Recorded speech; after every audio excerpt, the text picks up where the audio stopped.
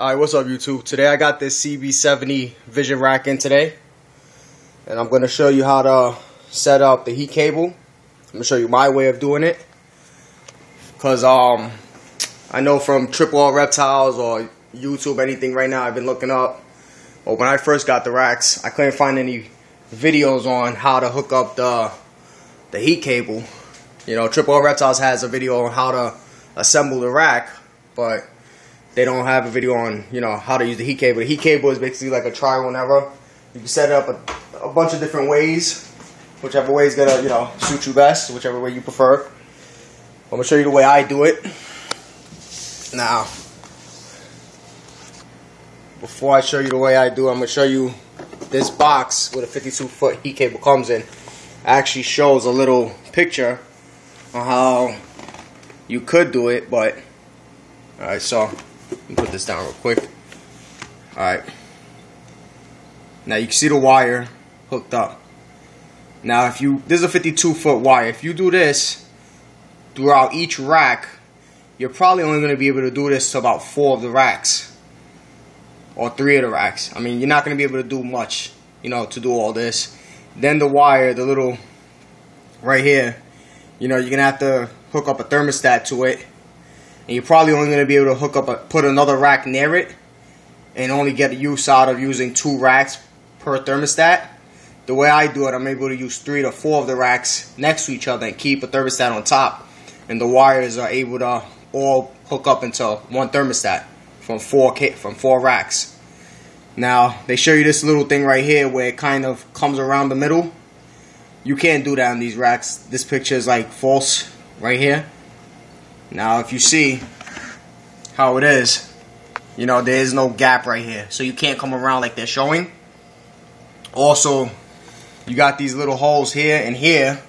When I first got the rack, I came through, right through here. I put it, you know, because it could go through here.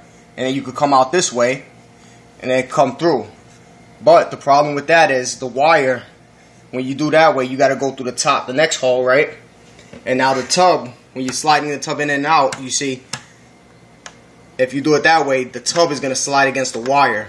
And eventually what happened to me, like on 3 occasions, after a while, it started to, each tub or each row started to tear, make little tears in the wire. And eventually, you know, the wire stopped working. And if you touch those little tears, you know, you'll get shocked or whatever. So this is the best way you're going to do it. One of the best ways of doing it. The way I did it like this. Start there. Now,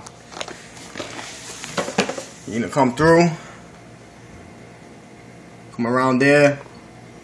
You see? See how it goes around there. Through there.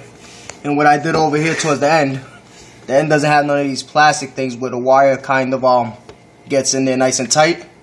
I just forced it from side to side and it makes a nice tight fit. And that's it. I've never had the wire pop up because if you can see, this is all spaced up so that the tub doesn't slide on the wire. But if you feel, you know, you feel the need, you really don't want it to pop up, take any chances, you could just put electrical tape or something. That's about it. You're gonna do that with each row, and pretty much this whole square, this whole big square is gonna heat up. Gonna get to the temperature you want it to or whatever, and it works. You know what I mean?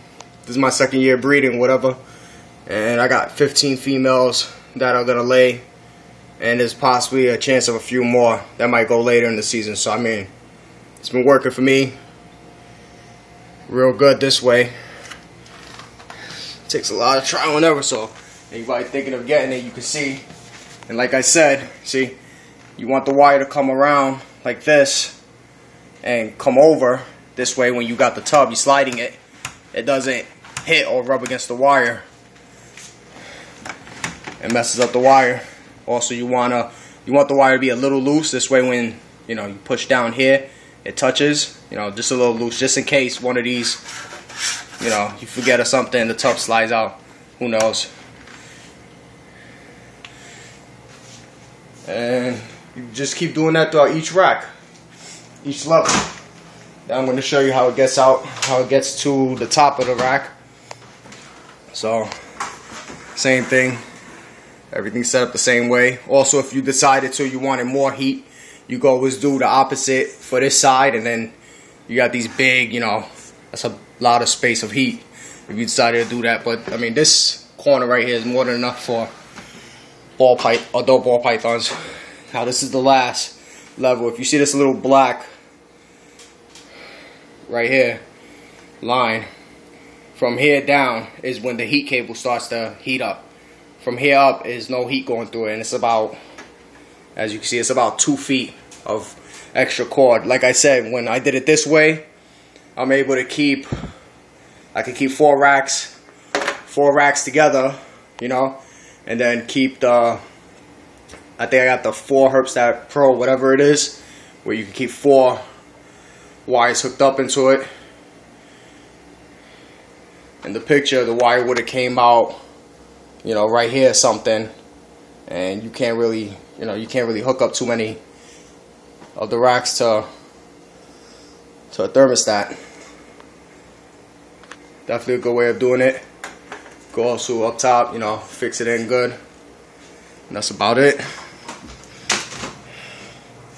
What I'm gonna show you is this rack I actually got for some of my adult normals and stuff, and blood pythons that I'm gonna be housing in here. These tubs are actually from ARS. Decided to give them a try. I like the dark tubs. So let's see. There goes my girl She-Hulk. This is the size of her head. It's my biggest normal. She's het for albino. Sitting at 4,700 grams. Probably more. I haven't weighed her in a while, but you can see her in the tub, how much of the tub she takes up. Yeah, I decided to get these tubs because for sub-adult blood pythons, I would rather have them have a little bit more space towards the back. The water dish is nice all the way towards the front. She's so heavy, she's moving the rack. Alright, cut off real quick. Here goes my angry ball, female. She's getting nice and big. This is a hybrid. She's a ball python times Angolan python. Make sure she doesn't get out, and watch why they call them angry balls. Yeah, you good. Yeah, that's why they call them angry balls. She's just so angry. It's looking real good. And then my T negative albino male, getting up in that cypress mulch real good. Yeah, so this rack is mostly going to be for all my normal female ball pythons and any blood pythons I'm growing out. Eventually I'll get rid of a bunch of the normals and just keep the really, really big, you know, 4,000 plus gram normals I have. Let's see if I can show you him. He is enjoying this cypress mulch right now.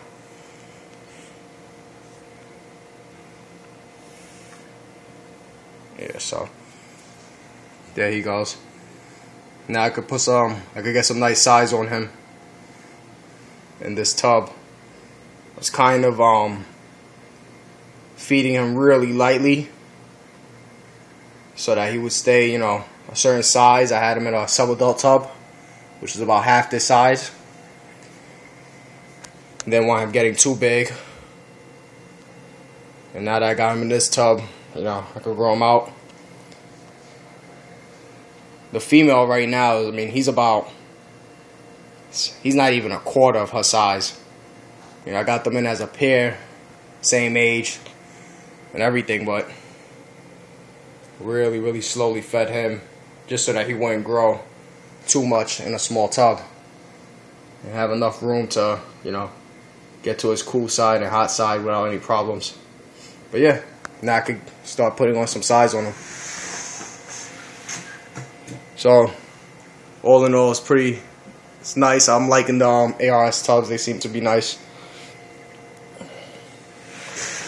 You know, yeah, she looks like she's grabbing. She's not. It's just how big she is.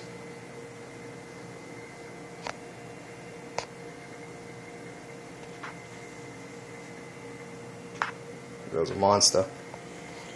But that's it. Hopefully this video will help anybody that's thinking of getting a Vision rack, how to set up your heat cable. Later.